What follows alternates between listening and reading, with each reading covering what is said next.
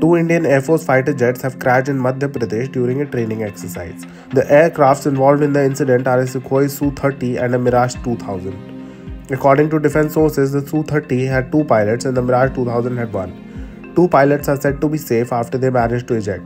The 2 pilots, who are reportedly seriously injured, have been moved to a hospital. Search and rescue operations are underway for the 3rd pilot. Both the fighter jets had taken off from the Gwalior Air Force Base.